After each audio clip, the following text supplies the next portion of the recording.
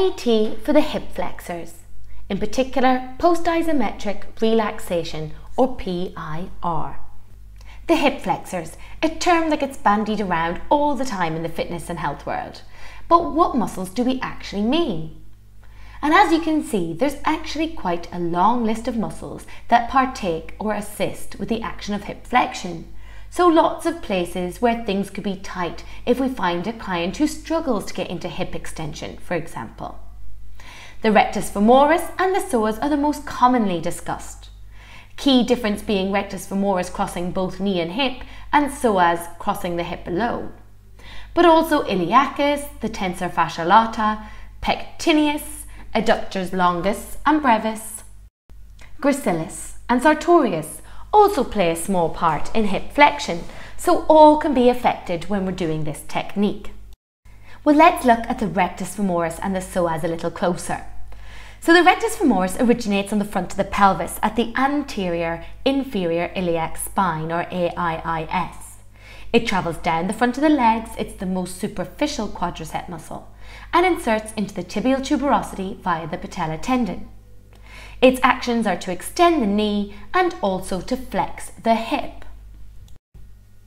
So looking at that knee extension, when the leg is straight, we're going to get less action of the rectus femoris on the front of the hip.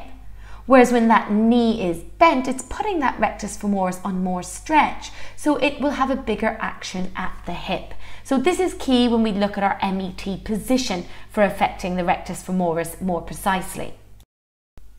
So stretching the rectus femoris, that would be to extend the hip and also to flex the knee. So that is why the knee is bent or flexed when we're applying MET to the rectus femoris. When we're doing our range of motion test, both active and passive, normal range is only about 15 degrees of hip extension, but sometimes even less than that. So again, establishing whether or not this needs to be applied for your client. Note, knee is bent when we're testing the rectus femoris. Looking at the attachments for the psoas, it originates on the transverse processes of T12 to L5. It's in the anterior portion of that thoracolumbar fascia. It travels down the inside of the spine and inserts into the lesser trochanter on the femur, so crossing the hip. So when it shortens or contracts, its action is to flex that hip, to bring that femur closer to the middle of the body. Its action is to flex, so its stretch is to simply bring the hip into extension. So note the knee is straight or extended when we're trying to test the range of motion of psoas. And again, normal range of motion is about 15 degrees of hip extension. So we will apply MET with both a bent knee to target rectus femoris more specifically, and with a straight knee, which is a more general MET to affect the hip flexor group.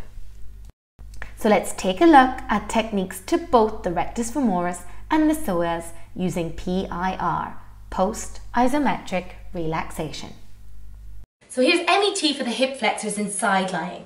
Now we're going to be working on this top leg with the bottom leg straight. If I move this leg, our client's going to be unstable. So first step is remove the pillow, please. Knee up, thank you.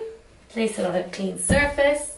Now, can you bend your bottom leg so both knees are stacked on top of each other? Stable. Now I can take this leg and test range of motion. Now we can do both rectus femoris in this position or psoas. A little bit like the gastroc on the soleus, it depends on what's happening at the knee.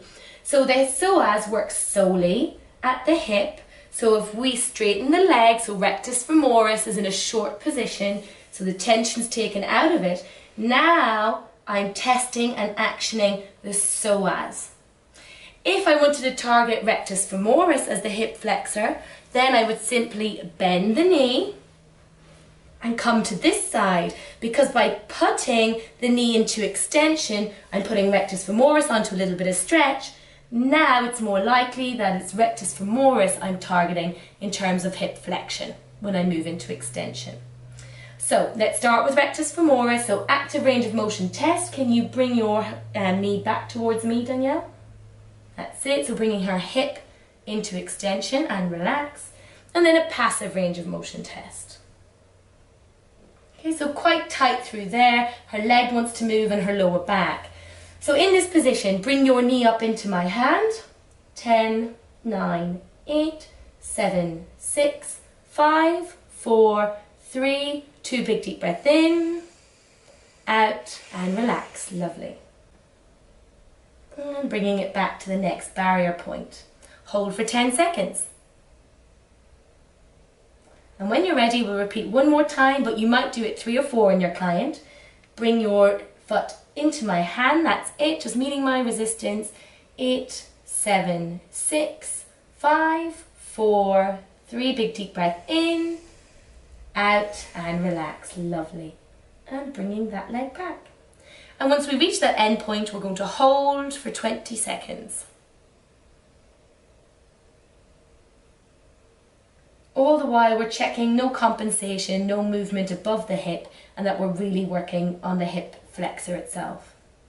20 seconds is up, we're going to retest. So Danielle, can you bring your hip back towards me into extension, bring the knee back with it, lovely, and relax. And then passive. So looking for an improvement in range, but also an improvement in quality of movement. Now, if I wanted to do psoas, same action, same technique, relax the leg. Now, soft knee, her lower leg's on my opposite hip. Now I'm looking at psoas, where she has greater range of motion. So for Danielle, rectus femoris was definitely where we wanted to work, but for someone else, it might be into psoas. Same principle here. She will bring her leg into flexion by resisting into my hand, and that's where we'll contract. And as she relaxes, we'll move to the next point. So repeat 3 or 4 times and hold for 20 seconds at the end. And remember, always retest range of motion, active and passive.